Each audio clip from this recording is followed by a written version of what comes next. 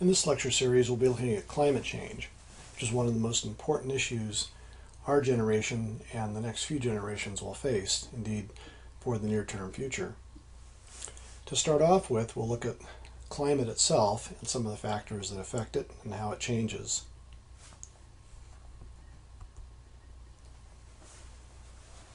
The book examines a case history up in northern Minnesota and wherein the boreal forests are changing in response to climate, and asks the question of what effect and what relationship forest fires in that section of the forest have to the processes that are climate change.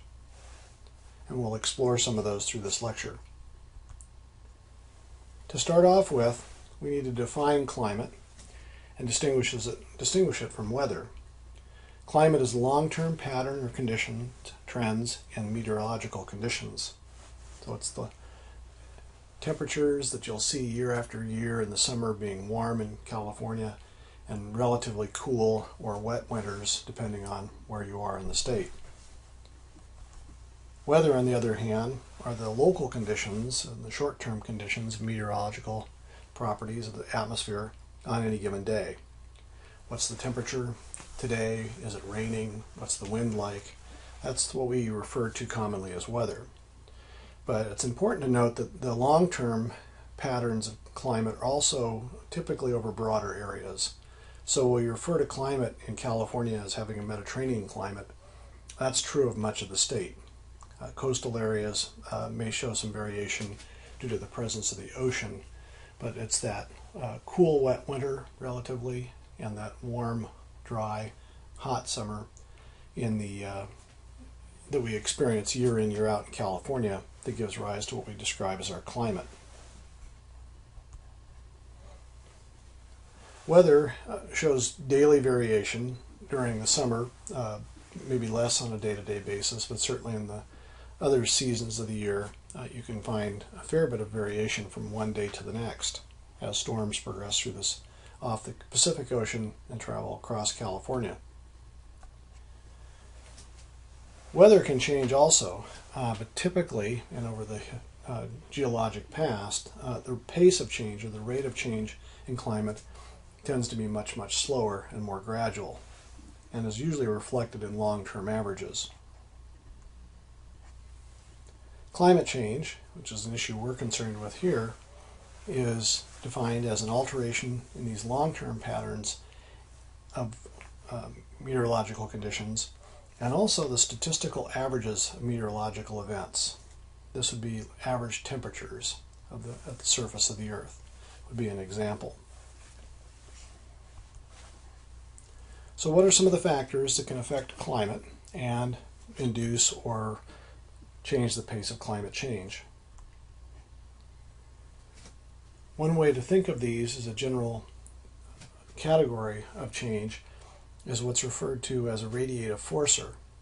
And this is a factor or process or condition that can alter the balance of incoming solar radiation relative to the amount of heat that escapes back out into space. So the sun provides the solar input through electromagnetic radiation that travels across space and reaches the Earth. Some of that energy is reflected off the outer atmosphere, but a certain portion passes through the atmosphere and reaches the ground surface and affects the energy and heat balance of the Earth. A certain amount of that energy then will be released from the atmosphere and escape back out into space. So a radiative forcer then will change the balance of inputs and outputs of energy to and from the Earth. Recall that earlier we said that the Earth is energetically open to space, whereas it's closed to matter and materials.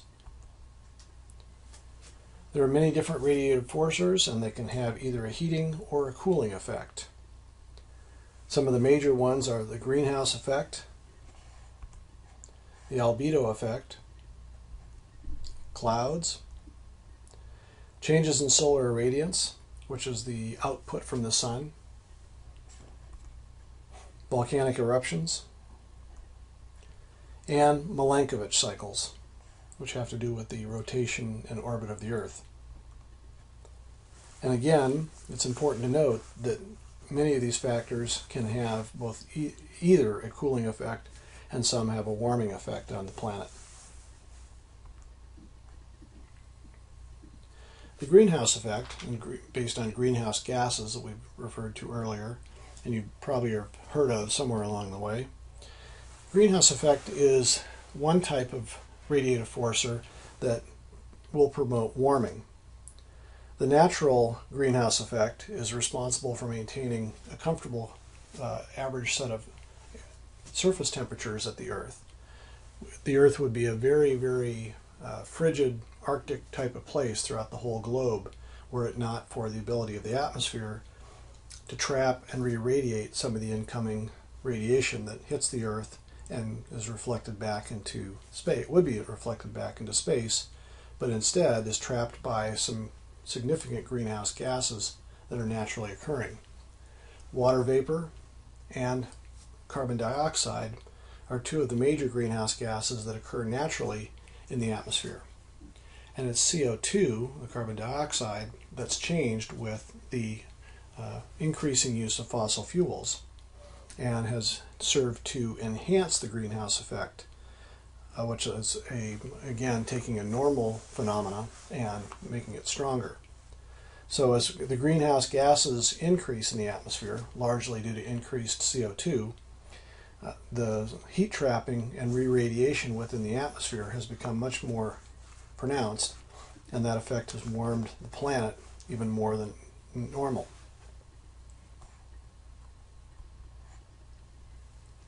So again, to recall that the function and role of carbon dioxide is tied very closely to the carbon cycle, which we talked about earlier. Naturally occurring or enhanced CO2 in the atmosphere is taken up by plants, cycled through soil or through plant and animal trophic relationships, and then cellular respiration from either plants or animals will return CO2 back to the atmosphere. And again, this is typically in something of a balance and maintaining a certain very small percentage of CO2 in the atmosphere. And typically those change over a much slower process over geologic time, as you'll see in the video assigned for this section on crude oil.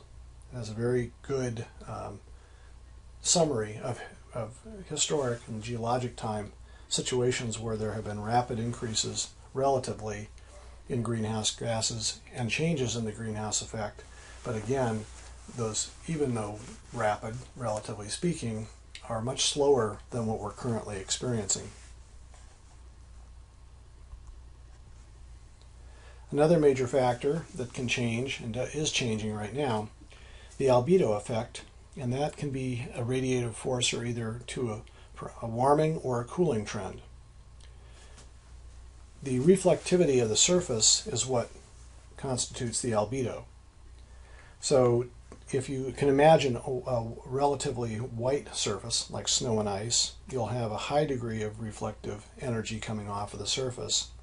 Some will be trapped in the atmosphere and returned back, but a large portion is reflected away. Contrast that with the darker colors of, say, the open ocean, and you'll find that the ocean absorbs more radiation and reflects a much smaller amount. Thus, the snow and ice is deemed as having the larger albedo and a much higher degree of surface reflectivity. So a high albedo surface can have a cooling effect, whereas a darker or lower albedo or a darker surface can have a warming effect.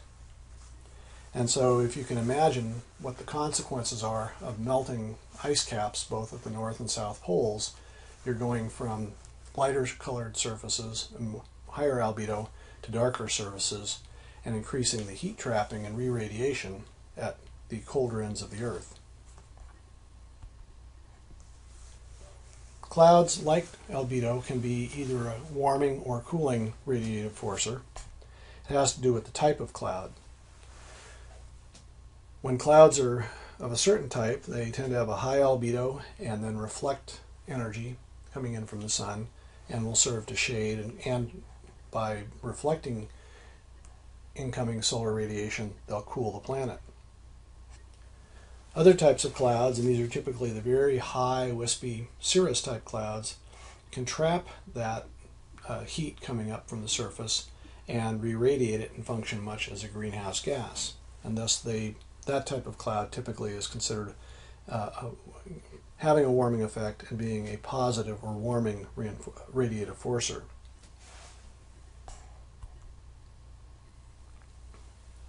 There are a variety of other natural forcers. There are volcanic eruptions, which tend to throw ash and other gas constituents into the atmosphere. On whole, those can tend to be cooling forcers. The sun itself can undergo changes in output, and this modifies the solar irradiance experienced from the Earth. If this is increased output, that'll tend to warm the Earth. If the sunspot activity is greater, then you'll have changes in the cycle as well. And there's a great deal of flux and change on the sun, but the rate at which it changes tends to cycle over a 10 to 11 year period and has not increased steadily over at least the last few decades. But it's important to note that these type of natural forcers are going to affect climate and do, but they're a relatively short time frame and fairly episodic. We tend to have large volcanic eruptions only infrequently. Every decade or every 20 years or so will a volcano that's large enough to affect global climate take place. And finally, the Milankovitch cycles play a role in the climate change, although they happen over much longer time periods. And this is tens of thousands of years. This happens when the Earth's orbit, which is not completely stable, changes slightly from either a circular orbit to a more of an elliptical pattern, and the axial tilt will change by several degrees, and that will influence the type of surface, whether it be more ocean or more land surface, is exposed to the sun, and will change the heat loading of the Earth and be a factor in affecting whether the Earth is warming or cooling. But again, this is happening on a much longer time scale than we are seeing with recent global warming and climate change.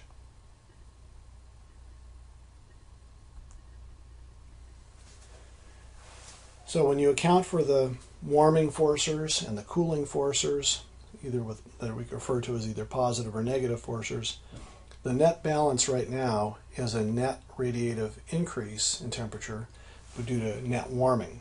When you take into account drastic increases in CO2, methane, and other constituents, you'll note on this chart, bar chart, that as tropospheric ozone is actually a warming material because it will indeed act as a greenhouse gas, but there's been a decrease in the stratospheric ozone, allowing more energy in and helping warm the system.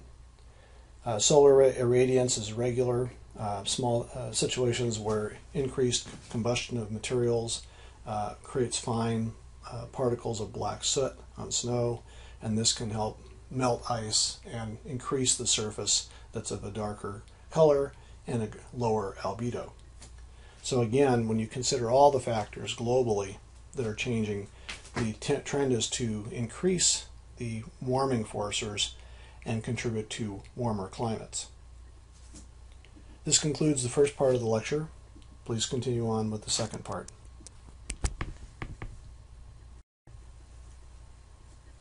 In this section, we'll focus on what are some of the factors that are causing the current situation where we have a net increase in warming forcers that's contributing to global warming.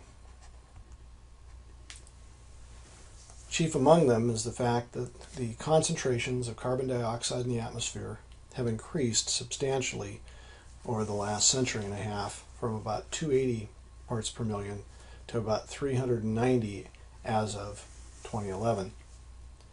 And this can be compared and corroborated by ice core data and by measurements of both the gas in the atmosphere.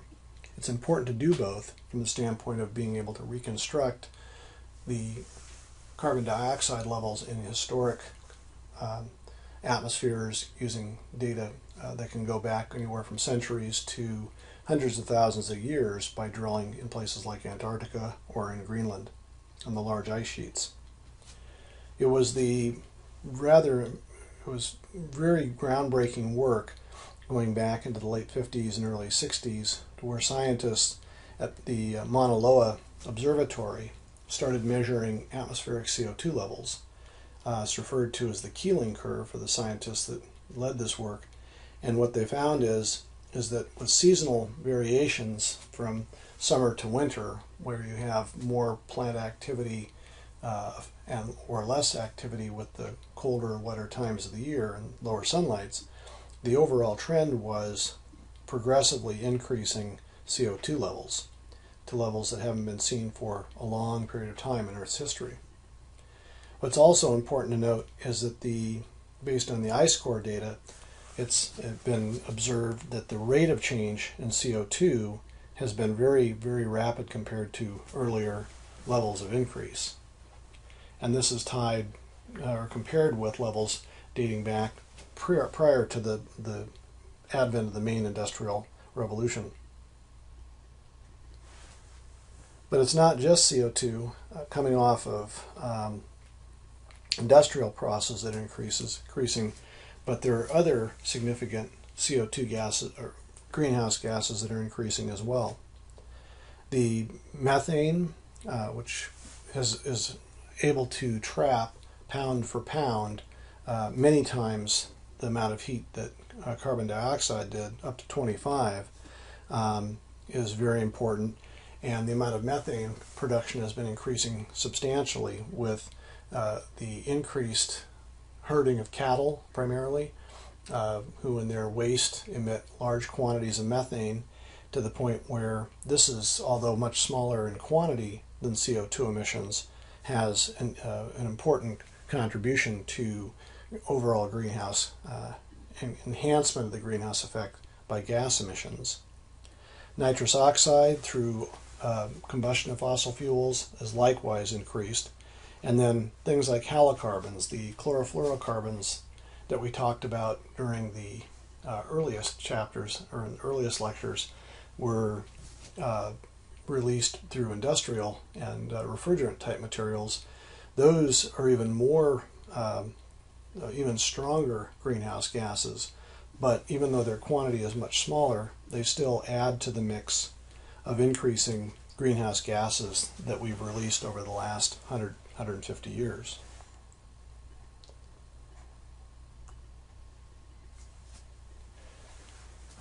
So with the warming that we've talked about due to the radiative forcers, this can set up what's referred to as positive feedback loops.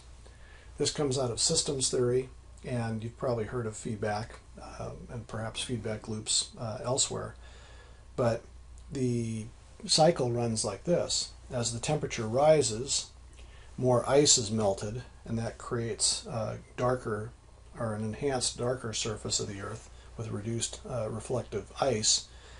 That darkening of the surface absorbs more heat and re-radiates more heat back in the atmosphere. That raises the temperature further, which melts more ice, and so on. So this is a positive loop and feedback loop that continually will increase the variable under consideration, in this case, atmospheric temperature.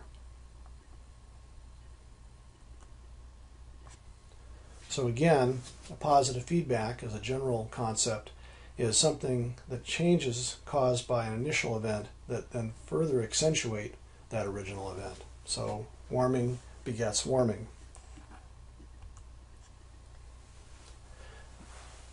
But it's interesting that the warming can also trigger negative feedback loops, and these create the opposite trend.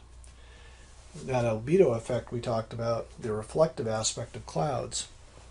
So if the warming temperature increased the formation of more high albedo clouds, that could trigger a cooling event and indeed cause a negative feedback loop. Because remember that if you have clouds that are large and thick bodies with white surfaces, they're going to tend to reflect much more heat than they absorb. And so the negative feedback in this case would be changes that are caused by the initial event that trigger events which then reverse the initial response. So from a standpoint of clouds, what do you think could change and increase the quantity of clouds and increase the cooling effect of clouds? So we'll come back to that. The short-term event is that we've had various factors that go on the surface. Currently, you're seeing that the CO2 released from permafrost that's melting in the Arctic regions is leading to increased growth of local vegetation. That can tend to trap more CO2 within the plant tissue and in the roots. But unfortunately, in the longer term, that thaw is increasing the loading of CO2 because there's more being released than can be taken up by vegetation. Simply the energy levels within the or incoming solar radiation as energy to drive plant growth is very limited in the polar regions. So what are the consequences of this warming?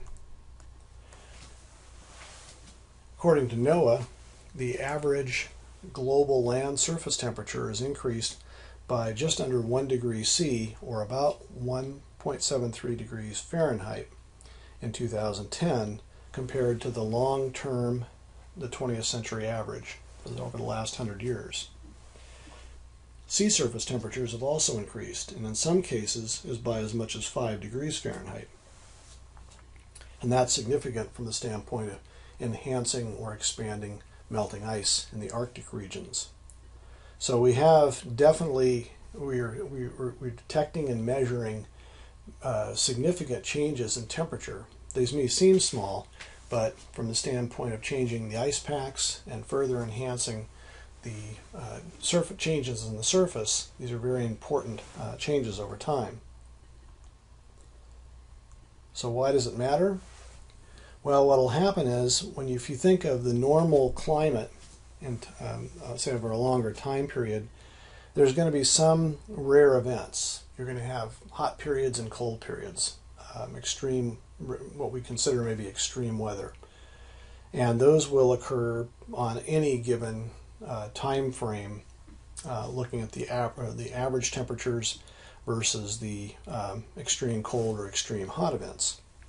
What happens with a shift is that if you increase the temperature, you'll increase the amount of warming, and the amount of former hot extreme weather will become more prevalent over time as that curve is expanded to the right.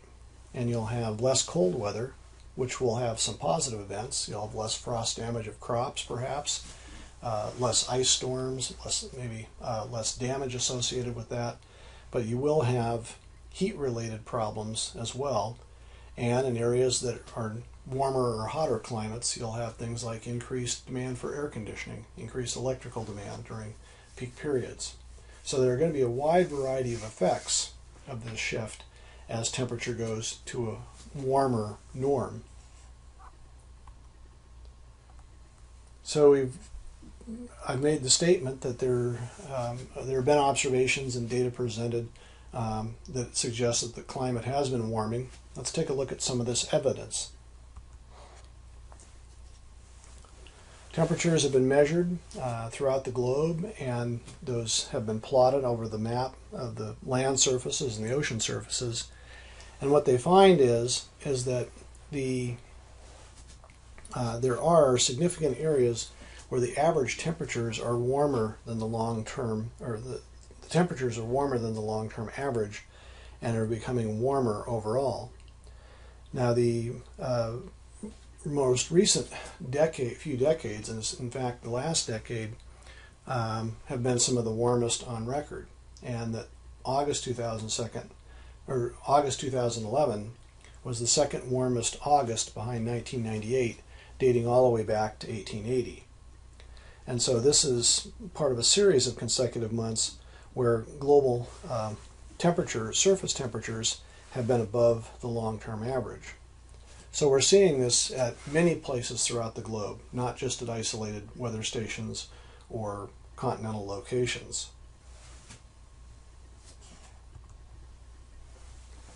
And when you look at the long-term trend of average temperatures, allowing for differences in measurement and, say, potential errors in the measurement, there is still a gradual but steady trend of increasing temperatures. That over the long term, the temperature tends to be warming. Isolated incidents can cause the temperature to dip, but ultimately the trend has been towards warming, and especially over the period of this last century. What we see is periods where the temperatures have risen and fallen, but the trend is continuous.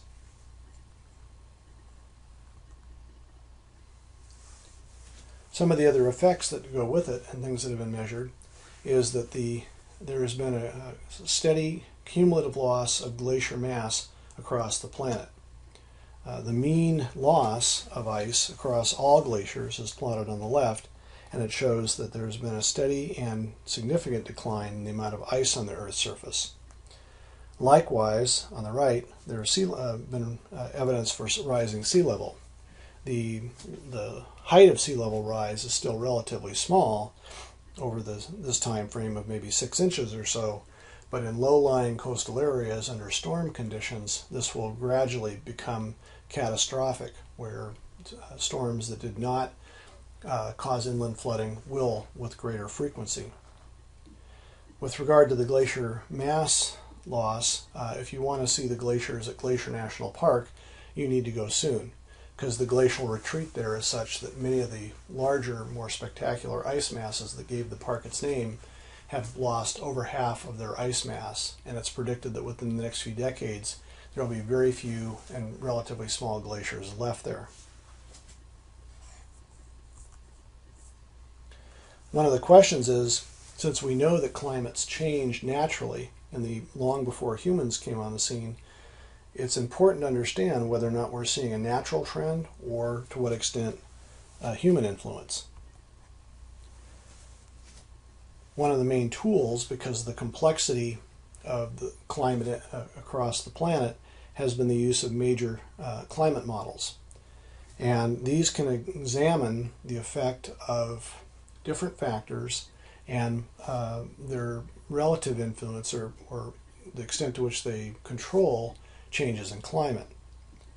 If you look at the graph on the left and consider only natural causes, the blue line is showing the observed temperatures, and the purple over the purple shading over the purple line is what the computer models predict would have occurred if there were just natural forces affecting the weather. When you consider both on the right, both natural and anthropogenic changes like greenhouse gas emissions and through either combustion or increased animal production and things like that, you get fairly good agreement between the model's prediction of what the climate would be doing and what it's actually done. Modeling is a very powerful tool. It has to be done carefully, though, because of the complexity of the systems you're measuring and based on the amount of data we have. But it is ultimately strongly supported by multiple models, and that's what is noted here, is that you have multiple climate models representing these predicted or observed versus predicted changes in temperature.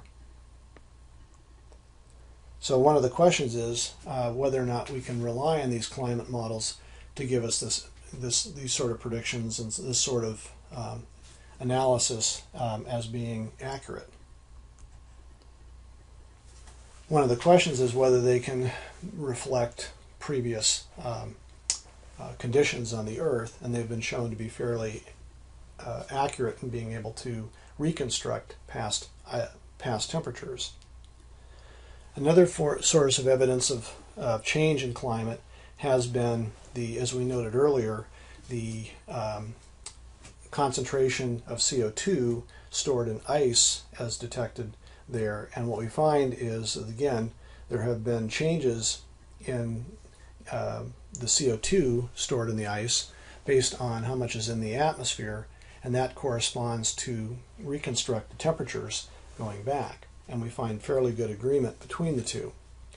What we find is that the temperature is rising very rapidly now, and that shows signs of rising even more rapidly in the future.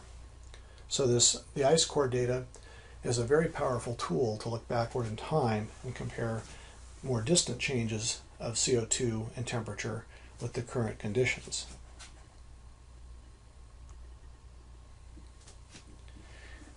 It's important, as in the case of the study of the disappearing ozone layer, to use the scientific method and all the tools that scientists have available to them to make accurate observations and predictions and interpretation of current and future conditions.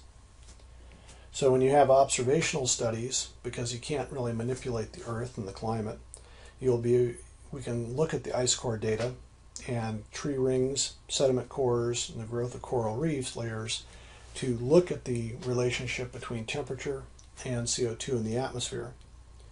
And all of these studies to date have shown that the CO2 levels and temperatures have been closely aligned over this recent geologic past, or about the last 400,000 years. In order to experiment with climate, it's done through computer modeling and simulation.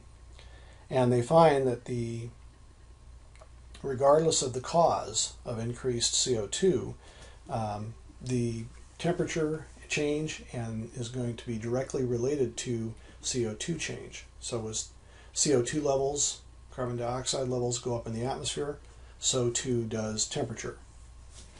Plus the fact that purely from a chemistry point of view and a physics point of view, the reality is, and the chemical theory is very well established, that these greenhouse gases do indeed trap and re-radiate heat.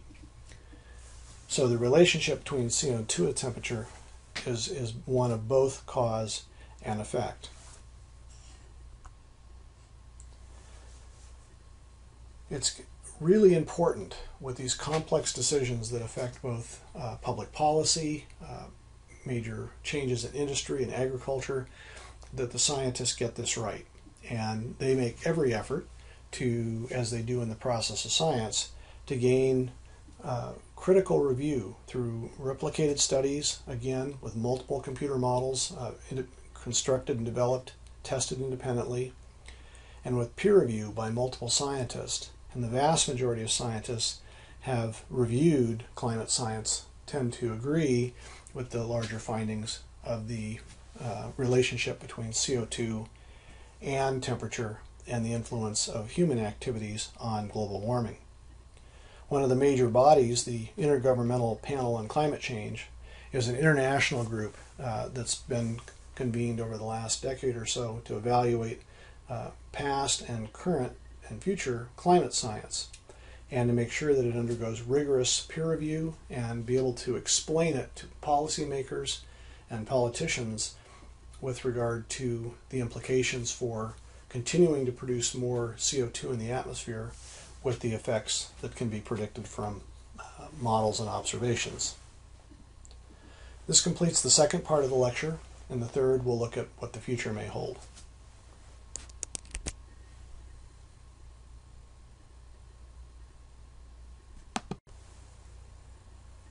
In this third and final section, we'll look at climate change as it is predicted to affect our future prospects and conditions on Earth. So what are some of the current and likely consequences that we'll see in the future, especially in the near term, with additional climate change and global warming?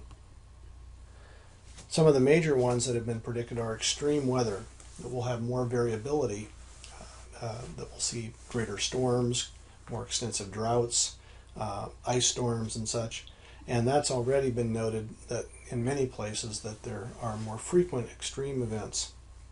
When you think about hurricanes forming in the Atlantic, coming in and affecting the eastern and southeastern coasts, they're closely tied to the ocean surface temperatures. So if the atmosphere warms, the ocean surface will warm, and storms that were tropical depressions will become tropical storms. Tropical storms will increase their magnitude to hurricanes, and small hurricanes will become very large ones. And this is directly tied to increases in temperature on the surface. And we'll see more, it's predicted that we'll see more extreme swings of precipitation, greater drought, but in some cases greater precipitation, and a shift in precipitation. So there are a variety of weather changes that are anticipated that are fairly readily predicted by increasing temperatures in the atmosphere. Likewise, there will be a variety of impacts on species and ecosystems in response to climate change, and those are summarized in your book. As temperatures warm, some species will shift their range and attempt to go to higher altitudes by growing at higher altitudes than they currently do. Flowering plants are already observed in many cases to be flowering earlier. Some of the communities that are affected, birds and such, their migration patterns are being changed with changing flowering periods and increasing temperatures, decreases in ice. And then what's interesting is, and one of the big questions is, can species grow further north, attempting to find cooler temperatures if the temperature increases in the lower latitudes continues to increase? Because the spread of plants is a very slow process, and the propagation from one to another, in many cases, plant communities will run into human habitation, human ecosystems, roads, farms, developed areas, and so their ability to migrate north is liable to be largely curtailed. So we're seeing a variety of different effects on this, not the least of which could be warmer temperatures leading to increased growth of pests that can destroy trees, causing forest mortality. Those trees can then be more susceptible to fires and catastrophic fires, and that too can add more CO2 to the atmosphere and further enhance the greenhouse effect. So to go back to one of our opening cases of the Minnesota forests, the forests there have a combination of conifers, spruce, pine species, maple and oak. The extent to which they can survive warming climates is an open question. And to what extent will the human communities that depend on these forests be affected? One of the things that, like I say, we're currently starting to see are forest species starting to move effectively by propagating further north on the edges of their range. But unfortunately, that may be not a viable means of survival, because if the deer population is high in those areas, for example, they will eat the new growth, and the early migrators will be consumed before they can ever properly establish and even begin to start to mature.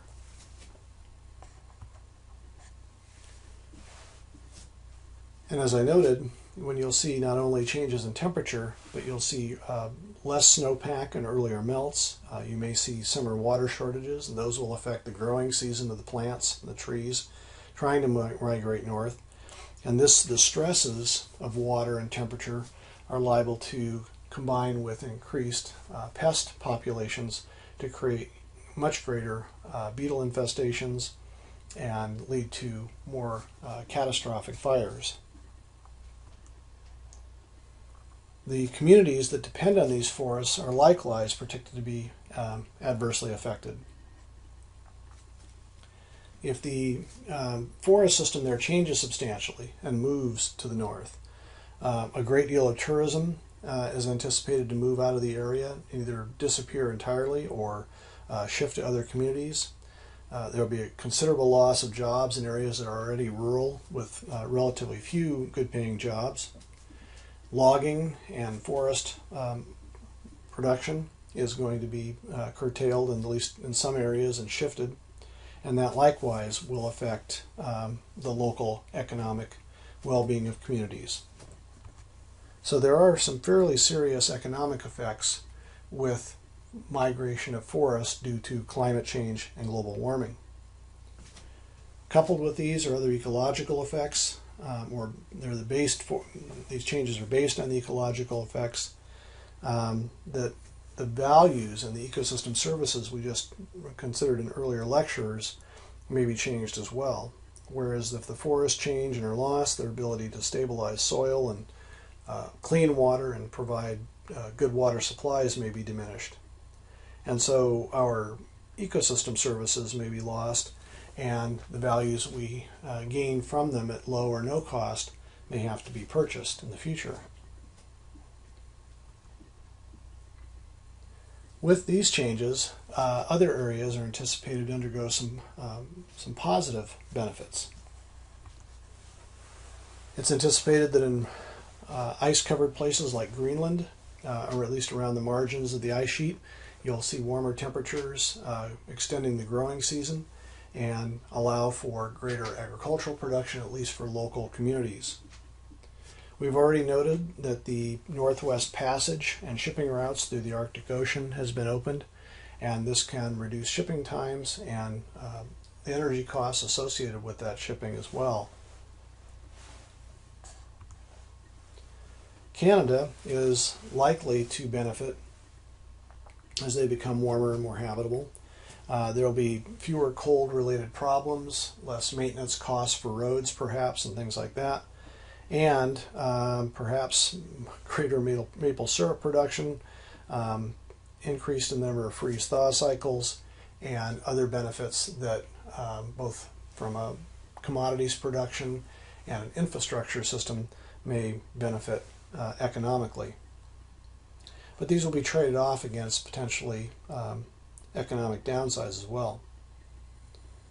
So the question then comes, and this has to do with the larger questions of sustainability we face in a society. How do we address and respond to the problems associated with climate change? One major policy approach is mitigation. And that's it's kind of after the fact prevention, where you try to minimize the extent or the impact of climate change. That would include things like trying to reduce greenhouse gas emissions currently, command and control regulations, where we try to regulate industries or practices that have impacts on and contribute to radiative forcers. Cap and trade, allow industries to economically or through financial resources manage their ability to produce greenhouse gases offset by reductions through other partners and other places. Incentives are one thing, carbon taxes are another, to try to create negative incentives, if you will, for industry to find alternative practices that reduce their greenhouse emissions, much the same as the carpet company did by changing how it operated, both in manufacture and recycling. One technological approach that a lot of people would like to see be the answer, or a major part of the answer, and that's practices to sequester carbon and store it in various situations and live with the carbon that we're producing by trapping it or restricting its presence in the atmosphere. Resistance forestry, to grow more trees and try and incorporate more CO2 into the growth of trees that will store carbon in its tissues and its roots for a longer period of time. This is an important area in the future because it's part of the precautionary principle, and that while we don't know exactly what the future holds, we have some pretty good ideas now of what the consequences of global warming and increased greenhouse gas emissions are going to be.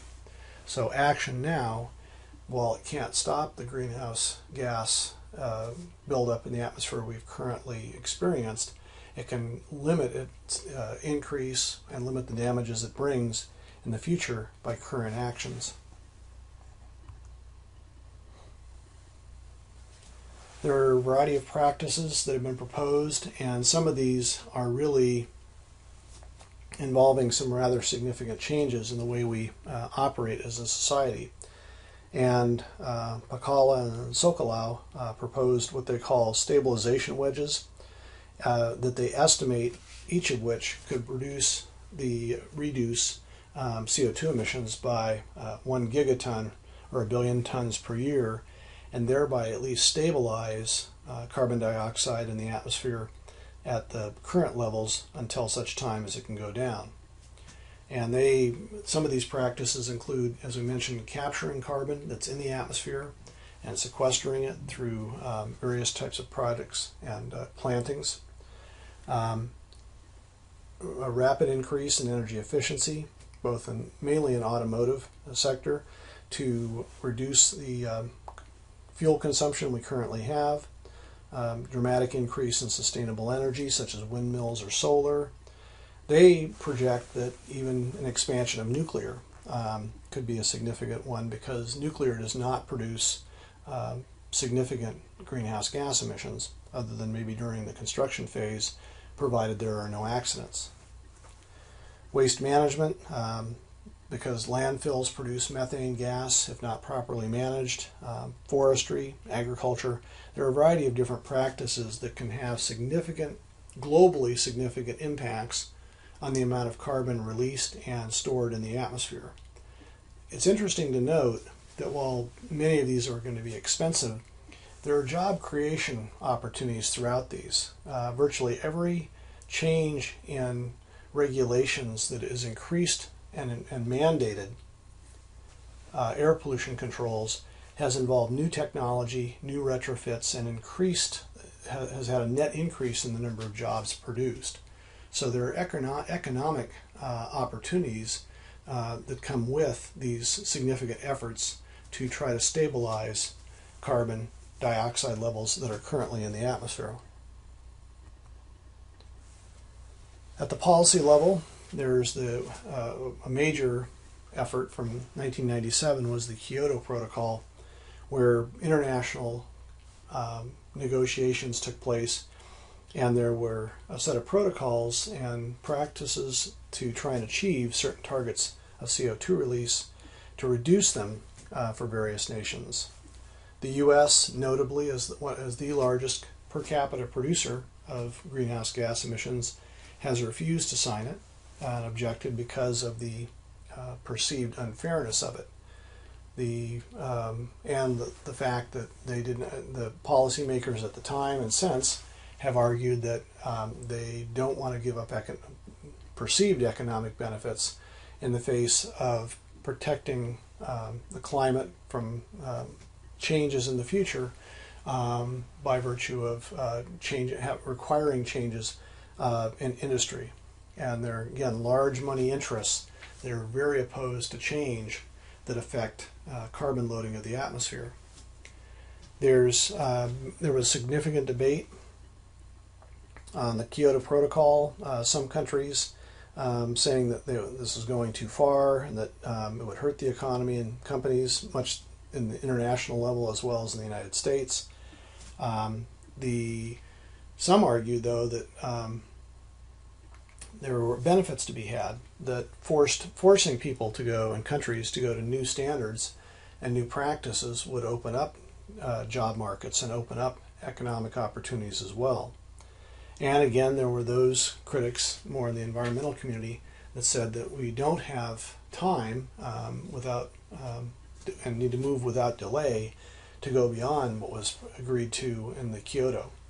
So at best, the Kyoto was a starting point of international policy, but has yet to make significant inroads in changing it.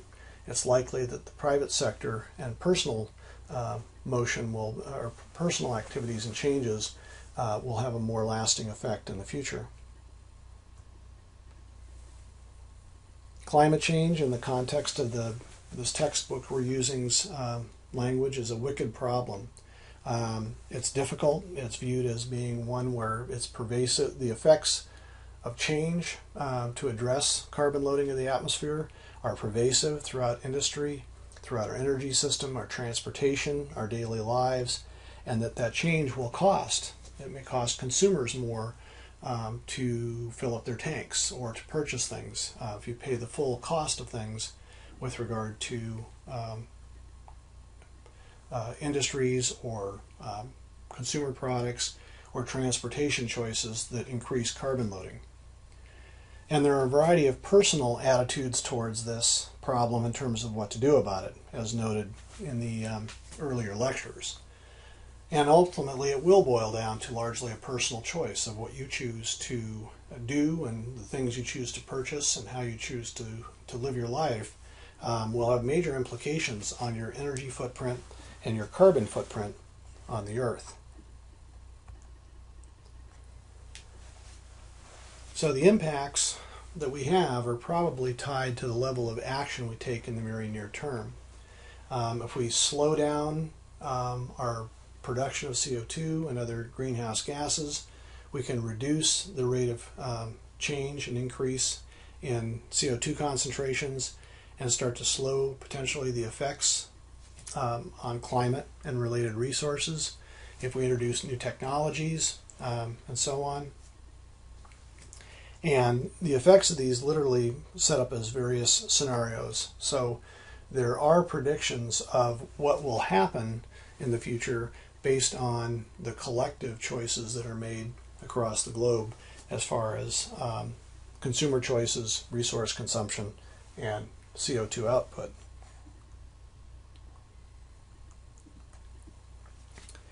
Beyond mitigation, which is trying to slow the problem or halt the worsening of the problems associated with greenhouse gas emissions and global warming, for sure we're going to have to adapt, because the warming that is occurring and will occur is largely, some warming is inescapable and some adverse impacts are cannot be avoided, at least in the near term. These include things like health impacts, whereas if you have increased temperature in some areas, you may increase not only pest populations that can damage forests, but also disease-carrying insects, malaria, West Nile virus, things like this that are troublesome, can cause ill health and death in some cases, may expand with warming conditions. And so being able to adapt through our health system to be able to deal with those is going to be necessary.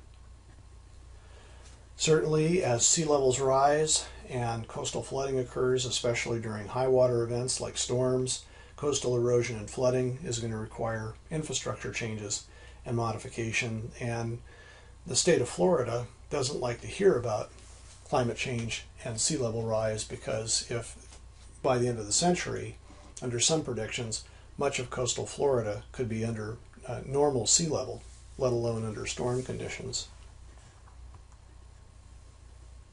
We will lose species, and in some cases species will probably revert back to, if not sanctuaries, into zoos against the day when future conditions might change and allow a return to the wild. Polar bears especially are at risk because of loss of the Arctic ice cap and sea ice for prolonged periods of time. Crop productivity will change. It'll increase in some areas with increased warmer climates and perhaps more precipitation, but in other areas drought will become more frequent and deeper, and erosion due to wind and such may cause additional crop losses. So crop productivity is a serious concern in our efforts to try and feed a growing population. And again, tied to many of these is the prospect of increased drought, which will affect water supplies, not only the food, but just the availability of water in arid areas. And then finally, fire risk. As things get warmer and places are drier, under extreme conditions of drought, much more likely to have catastrophic fire, which will have implications for not only the ecosystems, but air quality, further CO2 loading through the fires themselves. So we face a wide variety and extensive number of challenges with the current conditions and immediate near-term conditions.